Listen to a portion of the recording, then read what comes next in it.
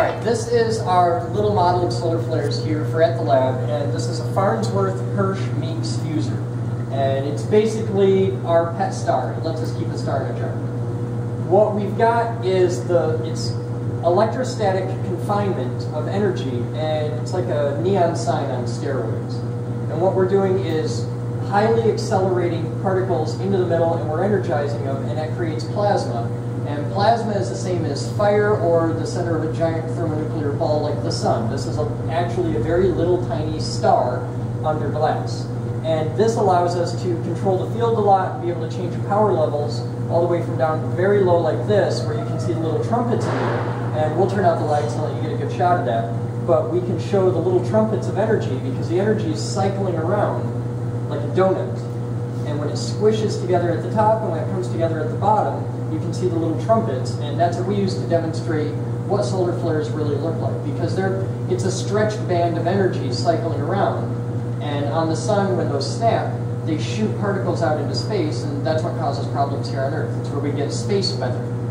So do you think of it like sort of like two magnets that are creating a field, and then something changes? Yes, more like one magnet creating a field. The Earth is a big giant magnet.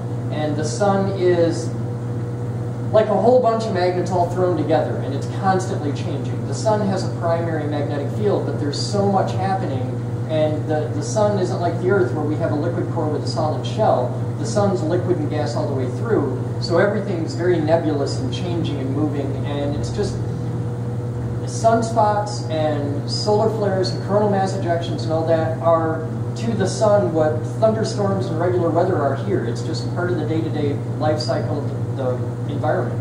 So what causes it to finally, it's like one magnet, visualize your cord sticking out. Can you find that a little bit? What's sticking out? The cord. You want to talk to? Yeah, just in a few buttons. Okay.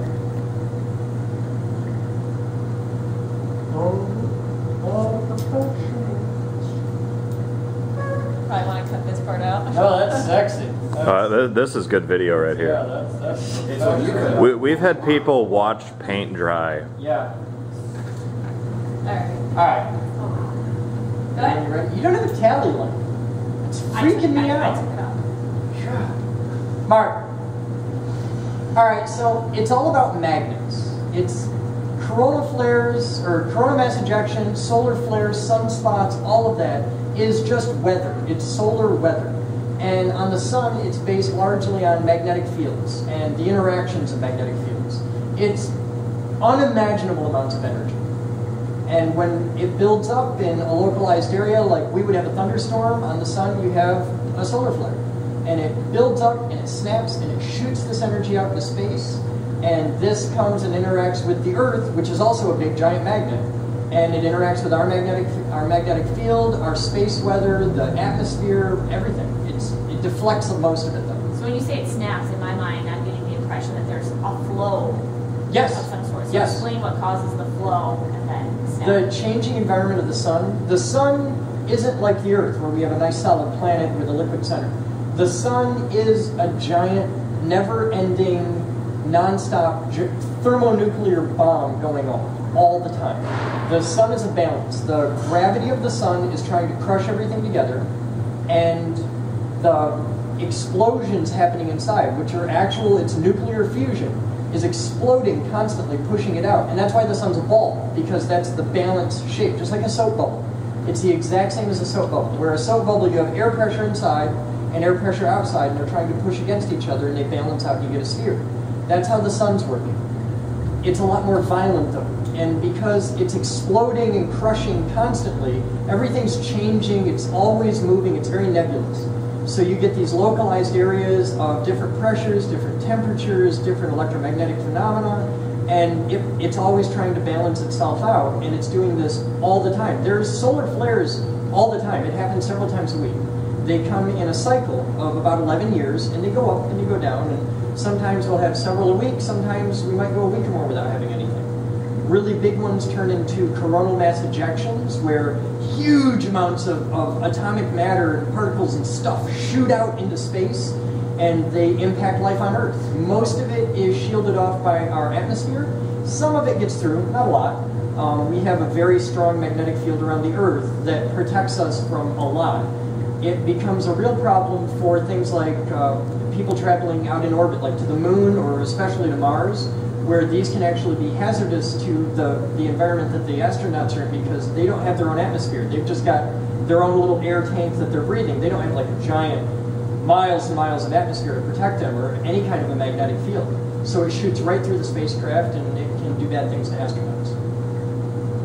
So show me what you're doing with your demonstration. Okay, so we've got two things that we're going to share with you today that are fun little toys. And one of them I've had in my hand is we've got a super electromagnet in the other room that is so powerful that it's actually more powerful than the Earth's magnetic field in that one spot. It's thousands and thousands of times more powerful than the Earth's magnetic field.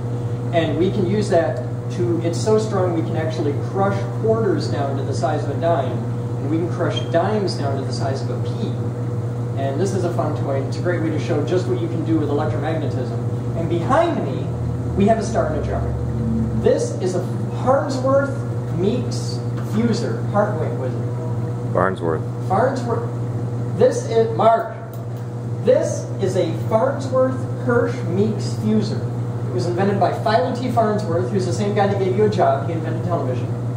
And this is our pet star. It's a star in a jar. It's an electrostatically confined plasma ball. And plasma, just like in here, I can turn it up so you can see it.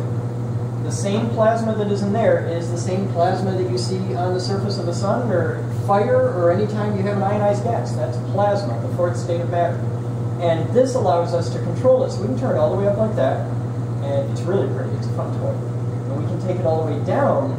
When we turn out the lights and turn it down, you can actually see the little jets on the top and bottom right there, the little trumpets.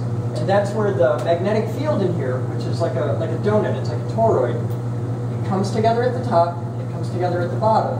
And that's where it focuses those particles. You can see the little trumpet sticking out. And that band of energy is very similar to the bands of energy and how they work on the sun. Magnetic fields like to be in lines, and those lines are called flux. Repeat that one more time. Repeat that one more time. The whole thing? No, just that last, just that last sentence. All right. The bands, you'll see this if you go on places like spaceweather.com or look at the Wikipedia article on sunspots, you'll see pictures of these bands of energy. And those bands are lines of magnetic flux. If you've ever done the science experiment as a kid with the iron filings on a piece of paper and you see the bands around a bar magnet and stuff like that, those are lines of magnetic flux. That is the force lines of a magnet. And those bands are what you see coming out of the sun, and they're everywhere. So you basically recreated Yeah, we can create them right here. This just allows you to see them. They're always there. The hard part about electromagnetism is being able to show people. Tell me what each part represents. Like the coil represents. Oh, in here, the coil and the outer shell and that, those are just electrodes that allow us to create and shape the electromagnetic field in here. That's just electrodes. The center one is the high voltage electrode, and then the outer grid is the ground electrode. And that's why you can actually touch this. Even though inside there's thousands of volts of energy, you can touch this and it's totally safe. And we use the two grids to accelerate the electrostatic charge and the electromagnetic energy from one grid to the other, and that's how we crush them together. It starts at the outside and slams together in the middle. Now, if you follow me, I will show you. Let me get you touching the dial one more time. Maybe you're just turning it up a little bit. Come on. That's right, baby. Turn that knob. Turn it. Turn it real good. You good? I'm going to get one more white shot of you. Oh, Lord.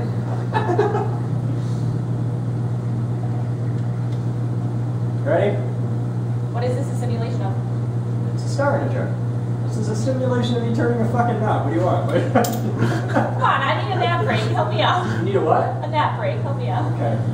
This is our Farnsworth Hirsch Fusor, and it's a simulation of a star. It lets us show people the basics of inertial electrostatic confinement and some fun stuff with plasma physics.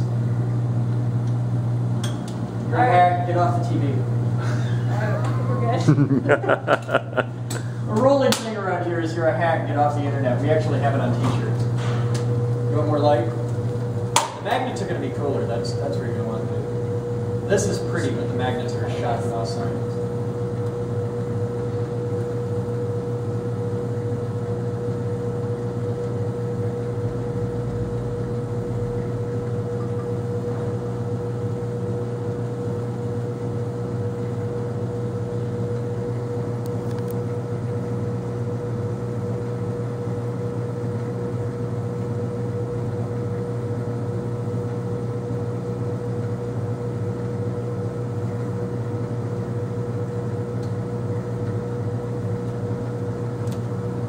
Twiddling that damn knob for all she's worth.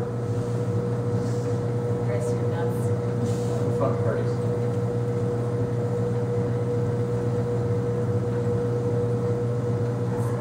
There's your opener shot. Just a quick second, just that's your money shot right there. That's what the network wants. Science has to have like lights and shit. All we need now is like a whole rack of colored water bubbling behind me, then I'd be a real fucking scientist. I just had some colored water. It's a vacuum pump. Just stick your finger in it. Great video. Now I get to do a thing on sutures.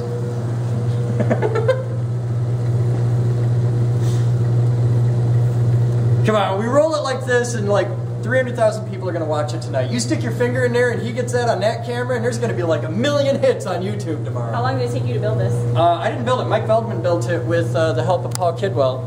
And he tinkered with it. I don't know. It probably took him a couple months. This is one of the Geek Group members built it. And then Mr. Kidwell, who's another Geek Group member, took it and rebuilt the whole front for it. It's science, man. This is how we get the girls.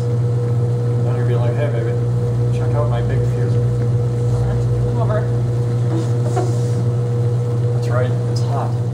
Hey there guys, I'm Chris Boden. Welcome to today's Captain's Blog. Here we've got viewer mail, something from Amazon for Moose. What do we got? So we just had big fun. Channel 13 came.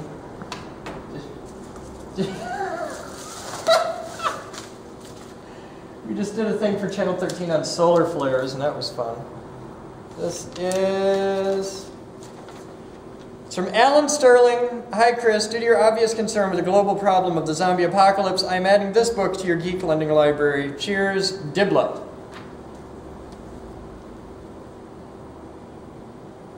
It's sweet. Thank you. Alright, so we also got mail from Oneida Air Systems. They sent us a dust deputy. And this is a cool thing. We're going to be doing videos on these. They're really neat. But if you own a Shop Vac, you need one of these. This is like it's the killer app for a Shop Vac. What it does is if you look inside, they look like this. This is the simplest, most basic one they have, and this is one that the geeks want because this lets you build your own stuff, and that's just cool. It's basically it's a cyclonic separator. It works on centrifugal force, and what happens is you put the vacuum up here, and this is an airtight seal that goes down like a bucket, like a 5-gallon bucket, works great. And you just drill a hole, drill a few little holes, put some caulk on, bolt it down, you're set. And the vacuum sucks out here, so and that's pulling air in here through this hole. And it spins around, and the centrifugal force holds it to the wall until it runs out of energy and then falls out the bottom. And there's no air moving in here because this is sealed to the bucket, so it just falls down. And then clean air goes out, and they separate almost all the stuff. And if you're doing, especially with stuff where it's dusty, like we've got sand to contend with, sawdust, things like that, this is the greatest thing ever. Just, oh my God, they're awesome. You can get these locally at Woodcraft out on 28th Street in Grand Rapids. They sell them. And one just like this is like 40 bucks. They're crazy cheap. So yeah, the amount that you spend buying one of these, you will save in the first year of just Shop Vac filters alone. These things for us paid for themselves in easily within a week because Shop Vac filters are expensive, and with these you'll use a lot less of them.